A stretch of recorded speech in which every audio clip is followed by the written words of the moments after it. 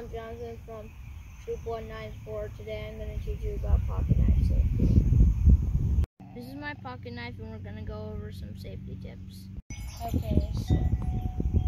Okay, let me now explain how you should hold a knife correctly. First, you need to open it correctly, like this.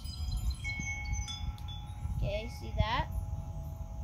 Notice how my fingers are only on this and are not wrapped around the blade.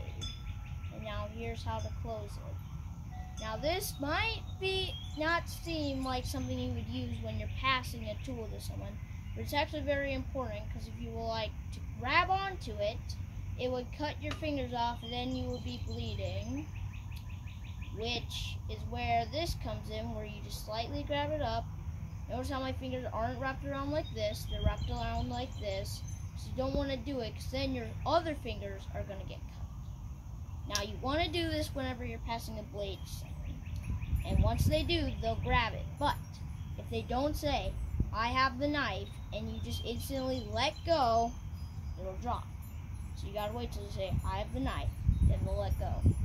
In which case, if it's a knife where you can't close it when passing to someone, you would want to do it like this.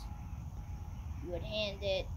See, notice how I'm holding the blade and not passing it to them like this. They're going to grab it with their full hand, because there's obviously a handle.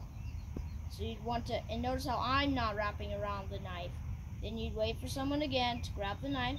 I have the knife. This is more important if it's an open knife than if it's a closed knife, because then it can just cut you. And then once you're done, they get to cut it, and then once they hand it back to you, they have to now do so. So that's all you need to know. The blood circle is a circle that somebody must never enter, and if they do, they can get cut. Am I allowed to demonstrate? Ow, my eye! Always cut away from yourself, never toward yourself. Otherwise, if the blade slips, you may be injured. Always keep a knife's blade closed unless you are cleaning it or using it. Close the blade before passing it to someone else. Obey all regulations about carrying knives in public places, including your school and on airplanes. Never carry a knife with the blade open. Never throw a knife.